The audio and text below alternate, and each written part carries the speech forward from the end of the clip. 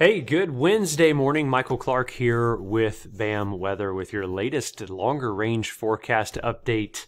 Hey, we're going to talk about temperatures today, how we're going to get hot, another heat wave coming, but also the risk for thunderstorm clusters, and what does it look like as we get late July into August. Be sure to subscribe to the YouTube channel, share it with a friend if this is of any value to you. We appreciate the shares. For sure. Let's get into the analysis today. Look at this. This is the low temperature rank yesterday by climate district in terms of the warmth. So it was basically the warmest night ever in Ohio, right? For low temps. It was the second warmest night ever for low temps in portions of Indiana, Illinois, Iowa, Michigan. We've had warm overnight lows yesterday. Check this out. This is the season to date. So essentially what this is telling us is that it's in this general vicinity, probably about right here in terms of the growing regions. We're running about, fifth or so-ish warmest. Portions of Indiana and Ohio are running some of the warmest it's ever been for nighttime low temperatures. Why am I bringing this up? Because that's not good for the U.S. grain. It's not good for the corn crop. All right, it doesn't. Yeah, when the nighttime lows do not get below 70 degrees, the crop struggles to rest and recoup. It stays kind of tense, and we're going to talk a little bit more about that here later in the video because I do believe that it's relevant. It has been warm at night. Okay, taking a look here today, the severe weather outlook for today. A chance of stronger thunderstorms across Wisconsin, Michigan, northern Illinois. That kind of all skirts off to the east here tomorrow as we have a marginal risk for some stronger storms along the front, and then it calms down day 3 before it picks back up this weekend for sure. A look at radar right now does show a variety, right, of rain and thunderstorms out and about across the area in the northern plains, Iowa, Minnesota, and then over here across portions of Indiana. And then we're watching a tropical disturbance down to the south, which I'll talk more about that here in just a minute, all right? But let's take a look at a couple of things. This is the soil moisture percentile index. This is updated. This is our latest. And this is kind of where things are. The top 4 to 6 inches of soil. This is using the NASA Sportless Index data. And it helps us kind of understand where folks need precipitation, where there's moisture that's needed. And there are places that need moisture. In fact, places that have not seen adequate moisture in a widespread fashion in the last couple of weeks continue to run here. But we also continue to see spots in eastern Nebraska, northern Kansas, and portions of northern Missouri. So there's a couple of places, believe it or not, that actually need some rain. Okay, in terms of excess, where rain's been too much, we go to the 7-day observed rainfall totals, and you can see portions of eastern Nebraska, central Iowa, northwestern Illinois, where it's really been pretty excessive in terms of rain. Take a look at this. Again, there are spots that have not had the rain that really we need this time of year. And it's weird. This pattern has been so strange because it's so sporadic. It's so hit and miss, and it's very difficult to model and to forecast patterns like this because you have these haves and have-not situations. Okay, you've got a section in here. You have these spots that because Iowa and northwestern Illinois have gotten rain, everybody thinks that everything's perfect. Maybe it is. But when you look at who needs the rain, you can see where it certainly shows up and it's needed, right? Just the next 24 hours, real quick, we'll talk about where rain is forecast. It's scattered in nature. These aren't widespread rains, but the areas I just talked about could receive some scattered thunderstorm risks, which certain farms, certain locations would get them, right? Here's the percent of normal rainfall the last 2 weeks. And this may help just kind of, again, understand who needs the rain and where as it pertains to normal, as it relates to, what's normal? Well, that's a good question. I don't even know what's normal. No, just kidding. So this is a look here at Michigan, again, Illinois. And again, you can kind of see where the spot is as it pertains to what normally falls in this time of year, right? You're lacking. There are places in here that are not lacking as well, but you can kind of see the general takeaway there. And then again in the Dakotas and portions of Minnesota, the last 2 weeks they've just needed rain. It's not that it hasn't rained, but you understand what I'm saying. It's not picture perfect. And in the areas where we do need rain, it's been warm, and primarily focusing on two even more so is the excessive nighttime low temperatures that have been present, especially in the eastern grain belt, the Ohio Valley. But it's been very warm in the eastern grain belt, and especially up here into the north and east, where temperatures over the last 2 weeks have ran, about 5 degrees above the normal. So, again, just trying to give you a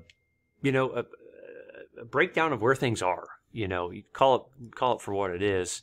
We are watching again tropical disturbance, Invest 93, 40% chance of tropical cyclone formation.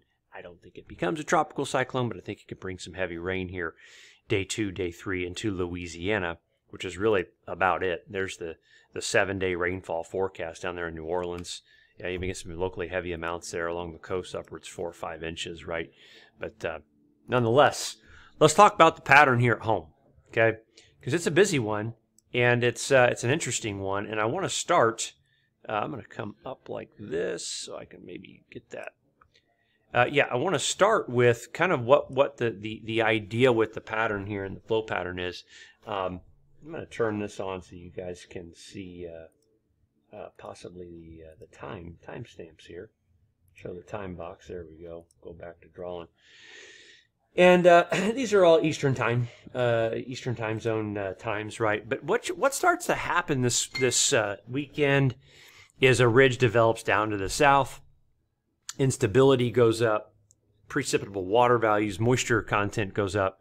And so you can kind of see what's happening is pieces of energy. Watch here. I want you to watch, kind of here over the course of the forecast period. Pieces of energy are going to start flowing around the periphery of the ridge. Here's the core of the ridge would be down here, right? And so we watch as we go forward here. Okay, this is getting into Saturday afternoon and Saturday evening. And again, I want you to note the kind of the gradient there, the instability and the precipitable water values, and then the disturbance. This is all a classic setup for what we would call a big MCS, big thunderstorm cluster that could bring strong storms to the area. Okay, something to think about. That's wave number 1 Saturday.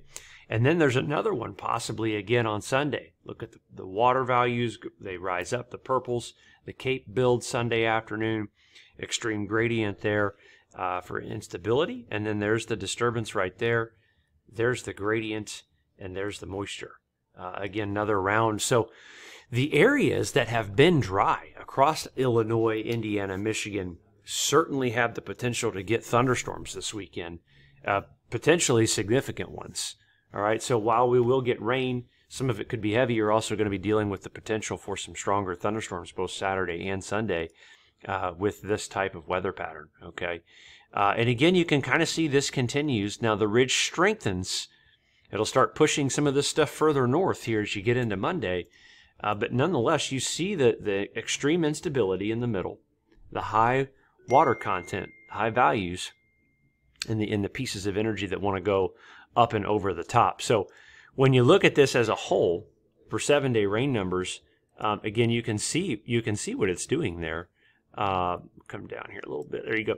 You can see what the pattern, the path this is trying to depict is this northwest flow. It's that flow pattern from the north and west is going to encourage MCS development, and installed out boundaries and, isolated pop-ups be put down big, heavy rain events.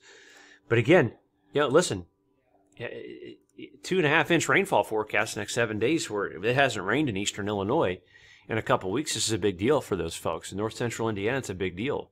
These folks need the rain over the next 7 days. So that's the idea here. You go further up to the north and west. Again, not plentiful rains, but not a bone dry forecast either. Some of the Canadian prairies, they may get half inch, 3/4 of an inch rain. Okay. So going forward, let's take a look at this pattern and what it's projected to do. This is the cool shot here we've been talking about. It does squash temperatures, but the ridge really starts to take hold and take shape here Saturday into Sunday. And these really warm temperature departures will really start to take shape here early next week. Okay. You can see just where the core of the warmth is. And by later next week, day 7 to 8, which is Thursday, Friday of next week, these are significant departures from normal for temperatures. Very, very warm. So significant heat wave coming. Okay. And one potentially, too, that this apparent temperature is going to be soaring. The feels like, we'll go to the Ohio Valley, feels like temp. You can see it's getting up there next week. I mean, this is warm stuff. 105, well into Illinois, Indiana. That's Wednesday. There's Thursday. All right. There's Friday, Saturday. And look, you got mid to upper 90s here. Everybody says, well, it gets hot in the summer. I get it. It normally doesn't feel like 105 around here. That's not normal. Okay. And getting the actual air temperature to be that warm as well is it's a problem for the crop. You're not really growing a much 95 degrees in some spots. All right. So again, just don't want it to seem as if it's just sunshine and rainbows. I'm not saying it's horrible. I'm also not saying it's perfect. It's stuff that needs to be considered here. But this is the idea. You see these darker reds, this heat ridge. Watch out. Watch to the end of the month here. I mean, this is a substantial signal. Okay, especially for the eastern grain belt in the south. This is a significant signal for heat, a lack of rain, and potentially tropical signals too. But if a pattern like this materializes late July, what you're going to do is quite frankly, for the most part, you're going to shut off moisture in here, and you're going to push moisture up into the central plains and the northern plains along the southwest flow aloft, much like what we've seen there early June, where we had that heat. Okay. So, again, that's something to keep in mind is that if this pattern emerges and comes back, that's what it would do to the precipitation. And you can kind of see, we'll go to the 15-day anomaly, but you can see where we are right now. Okay. This is the next 15 days. But this is going to be largely because of the northwest flow over the next week. We'll go to the European ensemble real quick, and we'll just show the 5-day departures. There's the 1 to 5. We'll go here to the latest run. There's the 1 to 5. The 6. Again, you can see the northwest flow is so prevalent there. But again, you can see what starts to happen in the extended forecast is that it would get drier and push moisture back further into the plains. That would be the risk if that ridge returns that in the way that it possibly could. Okay, that's through the end of July. Hot, I think, really is the story, but I want you to keep an eye on this right here. Okay, this is coming in here into the Bering Sea around the 19th. I think the first week of August, we're going to take this trough and possibly a big cold front and move a front through here. Look for a big trough and a cool down the first week of August to move through the area before more warmth returns, we believe. All right, but let's look for a big front the first week of August. We're looking at years that really correlate strongly to the pattern. Right now, 2010 is a big leading analog year. And we look at years for the August outcome. We're looking at the Atlantic Ocean. We're looking at the global wind patterns. And again, what you can see here is the potential for the warmth to dominate in August more so than what it was, but also the dryness to possibly persist in areas that have had some lack of rain. Not that it hasn't rained, and it will rain in this area later this week, but August suggests some ridging. Really, what August is saying here in these analog years, if you draw this out, is somewhat of a sprawled out area of high pressure, which is really what the extended range data is showing, by the way. And what happens is precipitation shows up around this more so than it does in the middle of it. All right, and then you get your temperatures to be above normal. Okay, so August precip pattern may be a lot like July's overall. Temperatures, I think the core of the warmth is focused in the eastern grain belt and the deep south, cooler to the north and west. But what do the yields say for years like this? Well, if you look at it, you have at or above trend yields in 3 of the years. You've got 05, you've got 17, and you've got 21. Okay?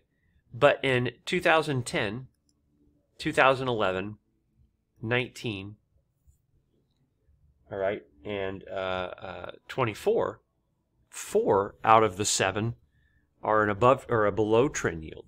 3 are above. Looking at everything, all things considered, considering all this data, looking at that trend chart, the analog years, I think it's setting up shop for it to be right at a trend yield, which again, interestingly enough, would make it the largest crop we've ever had. I don't think that's off the table.